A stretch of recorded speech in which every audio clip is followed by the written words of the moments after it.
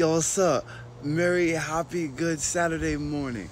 Yo, so since I've been a kid, I've heard the story of Adam and Eve.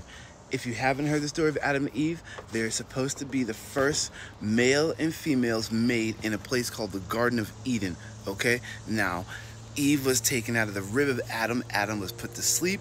He woke up, woman. Then he called her flesh of my flesh, bone of my bone, okay? That's the small breakdown.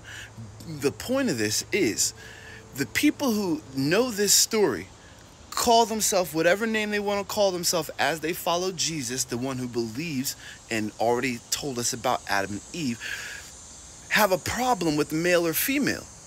We come from each other. So if you have a problem with one, you have a problem with both, which then makes abominations. Okay? So that's why if you have Jesus, you have God. So we are all the same, made in his likeness.